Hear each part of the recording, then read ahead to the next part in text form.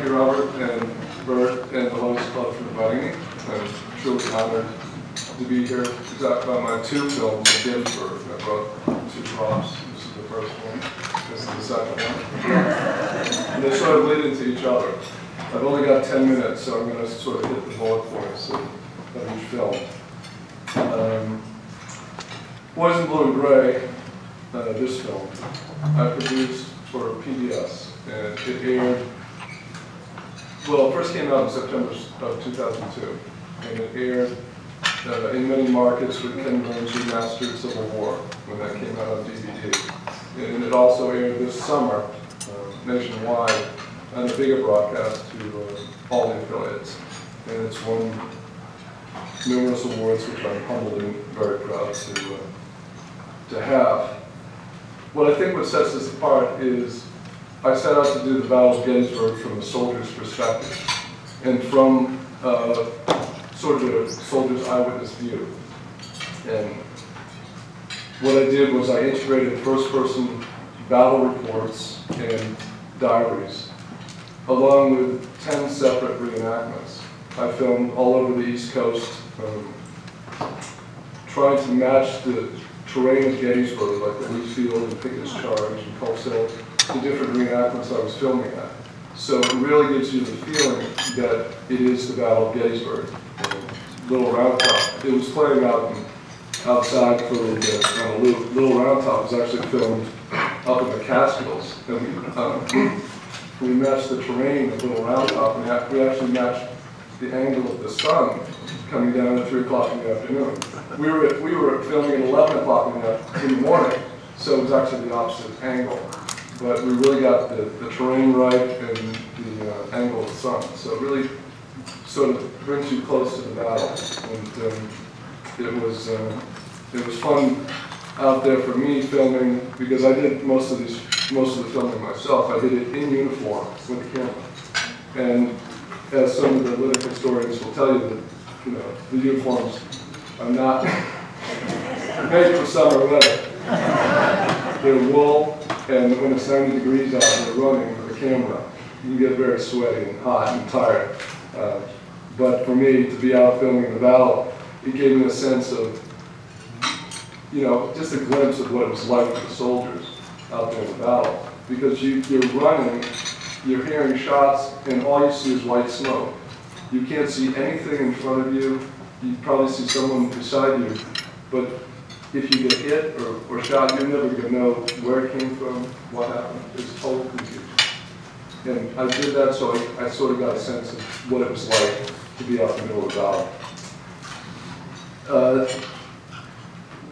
What makes the film unique, I think, is it's told, as I mentioned, from the soldier's perspective.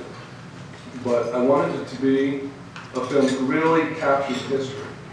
So instead of writing a narration, I took what is the most famous letter of Gettysburg. It's called the Frank Haskell Letter of Gettysburg. And it's actually on book form. I'm sure that you may have seen it in the store. It was a 175-paragraph, 50-page letter that was written by Frank Haskell to his brother in Wisconsin 2 weeks after the battle. And I got permission to adapt the letter. I didn't use all of it, obviously, but I used the portions of it that sort of unveiled the story of the battle. And it really is unique because you're hearing the battle told from a perspective that's only 2 weeks old. And it brings you very close to the battle. And I was delighted that they allowed me to use it. And I thought it was a great way to tell the battle and bring the history really close, because you're hearing what I told the actor. I said, I don't want this to be a dry narration. I want to hear the anger. I want to hear the elation. I want to hear, your thoughts.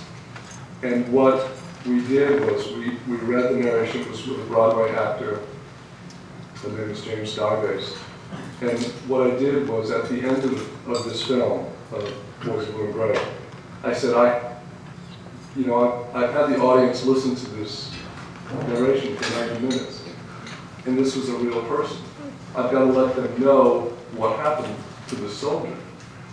So at the very close of the film, before the epilogue, he signs off Frank Artemis Haskell, and you see a still of what happens. And he was killed less than a year later at the Battle of Cold Harbor. And I've watched people when they watch the film, and I always get this, I'm sort of watching for the reaction, and people go, oh, that's too bad, because they sort of made the connection. They've been listening to this guy in his tone, and he died 140 years ago. So that's, that's the connection I was looking for this film, to really bring it out, that these were real people, and they lived and died, and, for our country. And I was very pleased to do it. It's a big sell for PBS, and an honor to film it. And that segues me into the second film I did, which is 3 Days of Destiny. The Gettysburg Anniversary Committee that runs the massive reenactment in Gettysburg saw my film on PBS.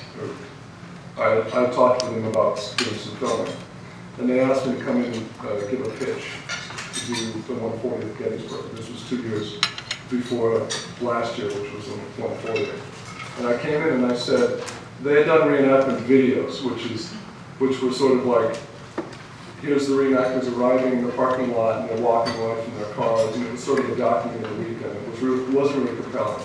And I said, if they really wanted to reach a mass audience, I said, if you want to reach a mass audience, you've got to tell a story.